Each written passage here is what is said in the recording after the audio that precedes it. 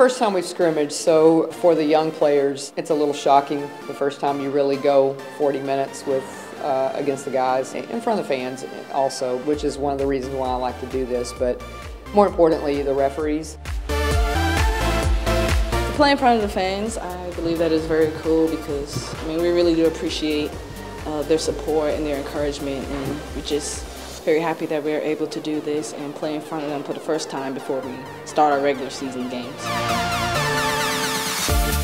A chance for our staff and our players to be around our fans kind of in a different light. It's a little more relaxed, and we get the opportunity to be one-on-one with them, sit at a table, break a little bread. Kids always enjoy the food that they bring, but more importantly, they enjoy the support, and